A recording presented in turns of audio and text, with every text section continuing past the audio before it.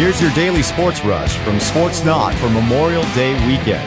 Hey everybody, welcome back to the Daily Sports Rush by Sportsnaut. I'm Scott Branson.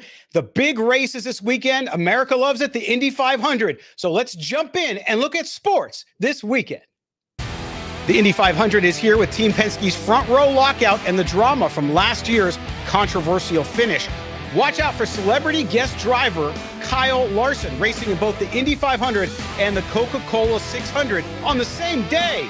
Next up, the NBA and NHL playoffs are heating up. In the NBA, the Boston Celtics lead the series against the Pacers, and the Dallas Mavericks are battling the Minnesota Timberwolves. Over in the NHL, the Florida Panthers face off against the New York Rangers, and the Edmonton Oilers are taking on the Dallas Stars. Every game is crucial as each team fights for their spot in the finals. And in NFL news, the Las Vegas Raiders are giving Maxx Crosby a $6 million raise. That's nice for the upcoming season. Plus, the NFL, guess what? They're testing a new optical tracking system for line to gain rulings this preseason. If it works out, they might use it in the regular season. Imagine that. No more chain gangs. Well, that's going to do it for this Sports Rush. Do us a favor, make sure you subscribe so you get all the latest in sports news. We'll see you this coming week.